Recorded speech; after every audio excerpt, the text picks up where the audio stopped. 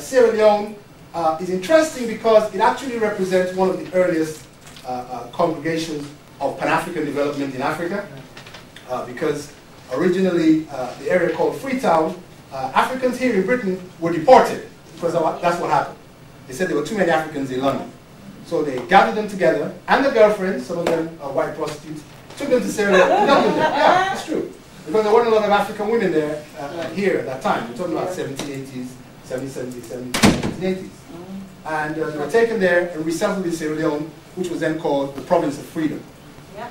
And then there were Africans who fought with the British against the Americans during their war of independence in the 1770s, who were free as a result of that, but were settled in Nova Scotia, which is one of the coldest places in Canada, which is one of the coldest places in the world.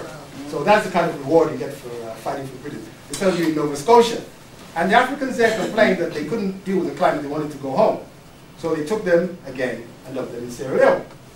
And Maroons from Jamaica, the Maroons who took up arms against British colonialism, signed a treaty with them in the 1750s. Some of them demanded to leave the island. Some stayed in the cockpit, some stayed in that area, maintained their own customs. But some also demanded to go home. So again, some were taken to Nova Scotia first, then to Sierra Leone. Some were taken directly from Kingstown, by ship, you have the name of the ship, to Freetown, and landed there in 1793.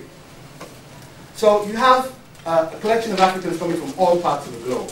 In the in the early 19th century, in the 1800s, you also had thousands and thousands of Africans who were on their way, who had been captured in the Middle Passage, but were intercepted by anti-slavery squadrons, or who rebelled, like you've all heard of Saint-Pierre, the Amistad, I don't know if you've seen it, you know, that kind of thing. I mean, we were resettled in Sierra Leone, so you had Africans coming from different parts of the globe, settled in this place called Freetown.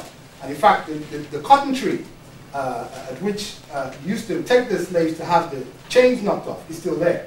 The Maroon Church, which was founded in 1793, is still there.